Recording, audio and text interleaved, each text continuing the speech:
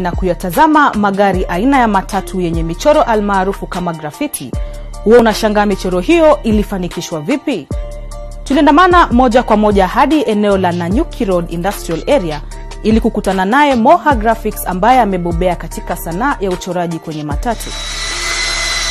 Tulimpata Moha akiwa katika pilka za kumalizia urejesho wa gari la kibinafsi alilokuwa akilifanyia kazi kwa siku 3.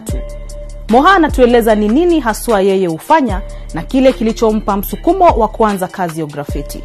Moha Graphics, it's all about magari, from matatu, personal cars, motorbikes, bicycles, anything ina need creativity, kuristoriwa, yani kutoka ikuwe mzee paka ikuwe mpya.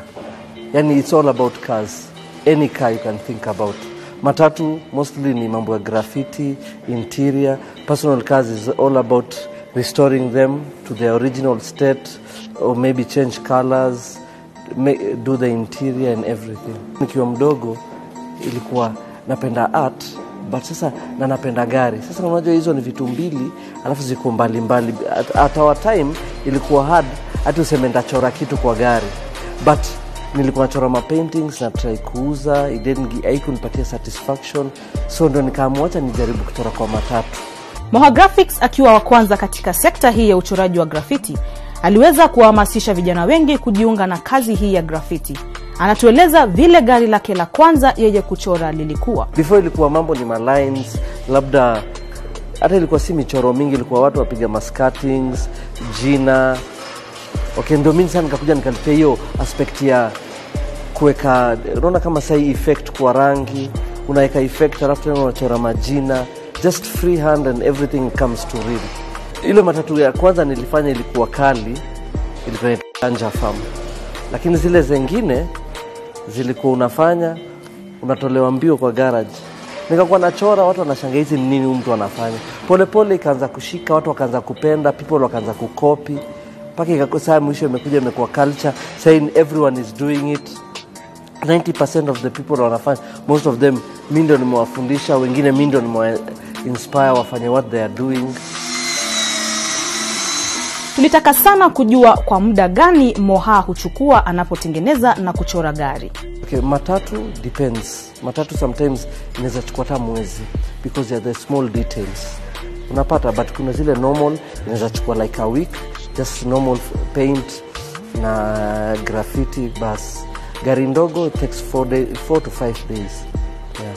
Moha Graphics anatuelekeza katika uchakato wa kurejesha gari. Process ya complete gari inaanza kitu ya kwanza. Bodywork, gari inanyoroshwa, inapigwa rangi, inachorwa, alafu sasa tunaingia kwa interior, viti inatengenezwa. Viti kishatengenezwa kuna roof, alafu sasa inakuja music, alafu installation za miguu, side step hivyo. Mwaka wa 2018 sheria mpya ilipitishwa kuwa magari yote ya umma yatolewe michoro. Hii ilipelekea wenye matatu kugoma. Je, sheria hii imeathiri vipi kazi ya Moha Graphics? Hata paka sasa unaona inatu affect kwa sababu saizi at the moment sasa watu wanaogopa kutengeneza matatu because people invest a lot of money in matatus. At the end of the day zinatolewa. Kama kuna wakati sasa gari ulikuwa kama taa nini, mtu ana spend like 50-60,000 on the lights, alafu kesho karao anakuja nazifuta na zitoa. Kuna watu tofauti ulimwenguni. Kuna wale ambao wanapenda vitu venye miundo ya hali ya juu kama vile Gucci na wanaweza lipia maelfu ya pesa ili kuvipata.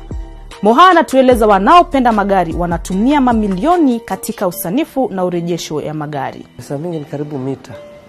Mtu ananunua tu vitu, tukikuja kupiga hesabu tunaona yeye ameenda hapa ametumia almost hata 1 million. Yeah. Wacha hata matatu, hata gari ndogo. Unapata mtu anaweka rims peke yake ni 100k. Ukija kwa interior ni like 50k. Ukija tena kwa music, mtu anaweka music ya 150. Paint tunapiga rangi expensive, na depend na mtu ile kitu unataka. Unaona? Unapofanikiwa maishani, unapaswa kuwa mnyenyekevu ili Mwenyezi Mungu akuongezee. Moha Graphics anatueleza ni vipi ameweza kubaki mnyenyekevu licha ya kujulikana ulimwenguni. Me believe in one thing. Kesho mimi nitakufa, nitazikwa. Same na chokora, same na billionaire. So whatever I have in this world, one day I'll leave it. So it's better I become humble, because Mwenyezi Mungu anatuambia if you are humble to him, na obviously ukikuwa humble kwake Mwenyezi Mungu atakufanya utakuwa mpole na nini, and he will raise you in status among people. Mimi watu wanaona gani kiwa mtu wa maana sana, ndio because ya mimi ninajua Mwenyezi Mungu ni nani, na kesho nikifa ndarudi kwake. So hata nikiwa na nini kwa hii dunia, kesho nitaiacha. Hiyo ndio kitu nafanya watu wanakuwa na pride na nini, because mtu anapeleka gari ya nguvu kama hiyo, anaona yeye amefika, lakini kesho anakufa anazikwa same.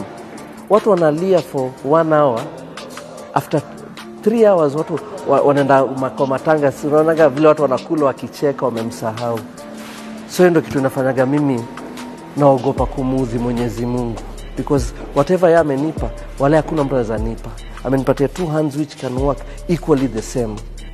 Mgaga na upwa hali walimkavu, ndiposa Moha Graphics akajitosa katika kazi ya graffiti licha ya kuwa na changamoto mbalimbali. Reason ya hiyo is because wala mimi nikiwa young, no one wanted me around them. No one wanted to teach me anything. Tulikuwa nenda mahali unaangalia hivi unatolewa mbio. So mimi nilisema mimi I'll do it opposite. Na roho ya utu ambayo Moha anayo, ameweza kuwakuza vijana wengi katika sekta hii ya graffiti. Mtu akuja kwangu anataka kujua, I'll teach him. Because mimi sipendi vijana wakae mtaani, because wakiwa idol, that's where unajua kijana akili yake inakuwa inakimbia gambio, anafikiria gacha nifanye hii, alafu pia groups inakupoteza. So mimi nataka vijana wakae hapa, wa learn skills. Kesho nikiwa mzee watasema gaule mzee alitufundisha, na ndio nakula. Unajua, na pia napata blessing, because kitu nilipewa na Mungu bure. Mbona niikazie? Si niwafundishe. Je, ungependa kuanza biashara yako ama kutumia talanta yako katika kujinufaisha kimaisha? Haya basi, tega sikio ili upate mawaidha kutoka kwa Moha Graphics.